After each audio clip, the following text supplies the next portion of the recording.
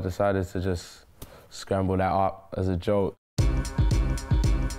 This month, welcoming Not3s into the folds. Hi How guys. are you? Hi, you're right. I'm good, thank you. Thanks for joining me. First things first, your stage name, Not3s. Yeah. It's Not3s, but with a 3 instead of an E. There is a reason for that, right? Yeah, there is. Notes means 3 things to me. So that's money notes, music note, and take note of me. Got it. Money notes, music notes, take note of me. Well, looking back to how it all began, you're an East Londoner, born and bred. Hackney. Looking at some of the artists from London right now, who do you really respect? Who do you look up to? Stormzy, Wretch, you know, Adele.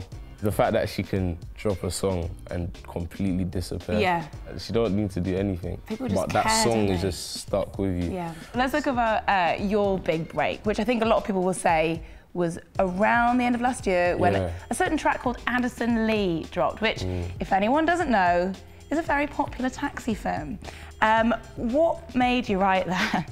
Yeah, you know, I decided to just scramble that up as a joke at first. Well, I actually read that your management didn't want to drop it, Oh, but you went on SoundCloud and just uploaded it anyway. Yeah. Is that what happened? Exactly what happened. And when I put it up on SoundCloud, it just changed everything. Within 2 days, everything changed.